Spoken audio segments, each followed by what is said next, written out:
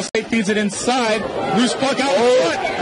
Sarah Schmidt had a look, but she misses. Carrie Schmidt can't get to the puck in time. They're going to have to clear it and set it back up. Sarah Schmidt tries to get it back into the offensive zone. 3 seconds left. 2 seconds left. And the clock is going to expire. That is it. We have a little extracurricular activity fight on the ice over on the boards as Ohio State and Bemidji State are going at it, a brawl to end the game. Bemidji State wins 3-2. Both of the benches clear. Not the way you want to see this game end. This is crazy here. Wow.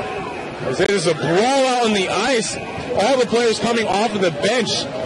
Steph is right now the only player for Ohio State now in the middle of it. They're still going at it. The referee's trying to break this up. These players are still throwing punches as this action is not over. This is just ugly right here. Wow. This has gotten ugly here at the end.